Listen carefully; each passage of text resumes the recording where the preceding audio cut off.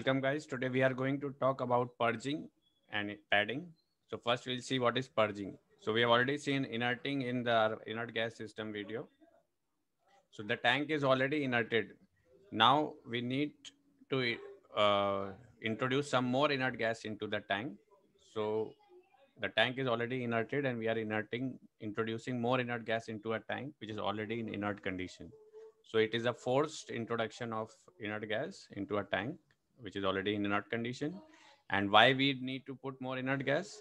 Because we need to reduce the oxygen content, further reduce the oxygen content of the tank, or we need to reduce the hydrocarbon content. So previously inert gas was introduced for the same purpose, but still from the atmosphere, if some more oxygen or hydrocarbon has entered in the tank, so that we will reduce by introducing more inert gas with force. And why we are reducing the oxygen and hydrocarbon content? To avoid any combustion or flammable atmosphere. So let's see. So you can see here, this is the tank which is already inerted, and we have this purge pipe.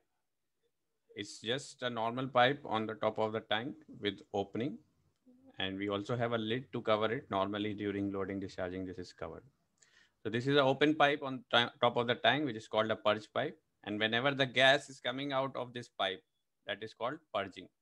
Like you have, suppose this is a human stomach and you have gas and it is coming out from opening, then it is called purging. So same way, this tank, whatever gas is coming out of this tank is through purge pipe is purging. So why we need to, or at what time do we need to purge out this gas? When the tank is already inerted and IG is coming into the tank, then we need to vent the tank atmosphere oxygen or hydrocarbon from inside the tank.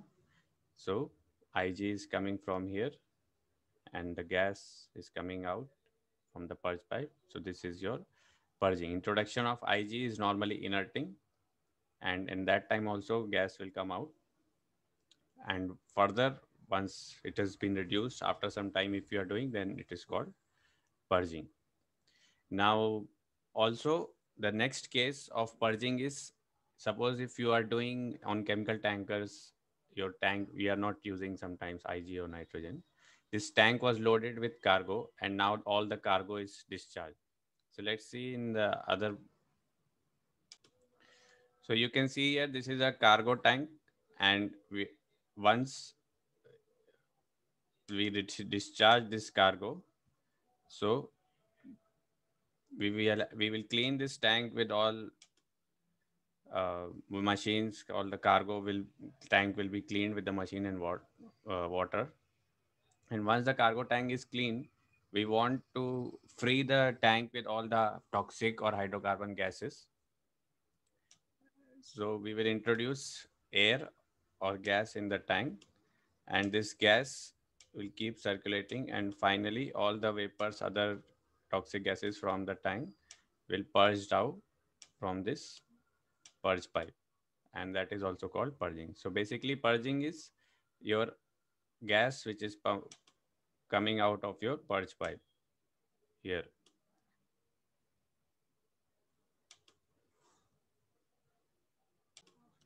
Then next thing is padding.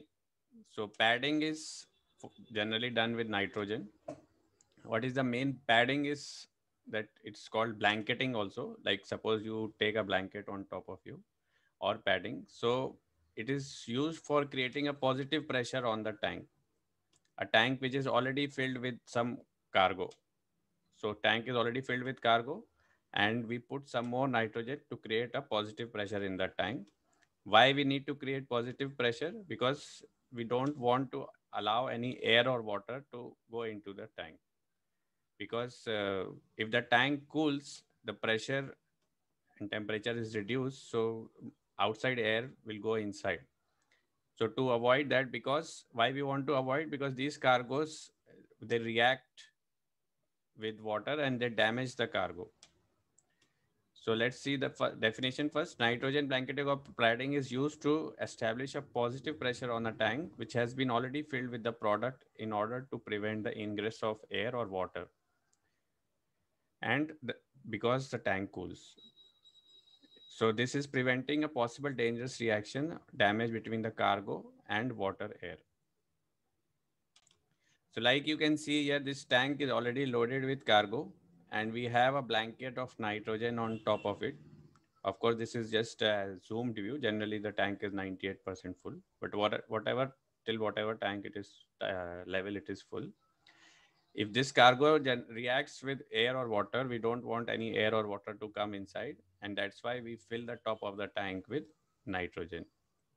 So that is called this is a nitrogen pad, and when we introduce this nitrogen, that is your nitrogen padding.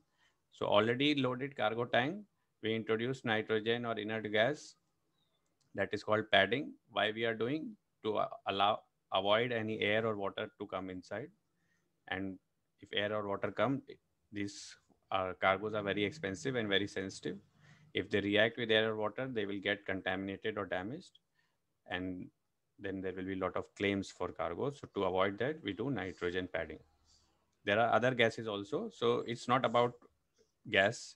Sometimes we use hexene or some more pure forms of nitrogen. Basically, the process is called padding. You can use any gas. So thanks guys, and we will keep coming with future videos. Don't forget to like, subscribe.